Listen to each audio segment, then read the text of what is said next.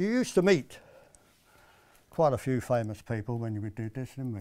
Oh, we did, yes. Yes. I mean, I remember working on a panorama, and they knew what I was like, so they said to me, on this next interview, behave yourself. Yes, be a bit of decorum. We want a bit of decorum out of you, Alan. So I said, all right. And I said, where am I going? I said, you're going to interview the chief rabbi of Israel. And we're going to go and do some exteriors, get the lights set up. Now, decorum. So I arrived at the chief rabbi's office in Jerusalem. I was shown into his office. Very nice chap. Would you like coffee or tea? I said, well, do you mind if I get the lights ready? And then he said, no. So I got the lights ready. Then he said, come on, sit down, have your tea.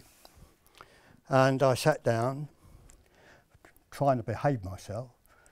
And he leant over the desk and he looked at me and he said, do you know any good Jewish jokes? And I said, I know hundreds.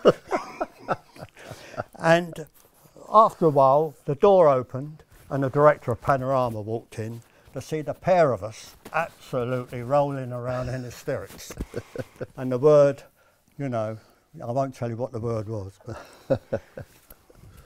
But so it, we used to have a bit of fun also, you know. This was the Queen's favourite lamp, which you mentioned. Yeah. And you know how she loved photography, and probably still does. And in Windsor, they've got a library. And they've got in all the old photographs and cine film that the Queen has took herself when she went to Kenya, you know, on honeymoon and all that. And so she really is very keen on photography. And so she knows the names.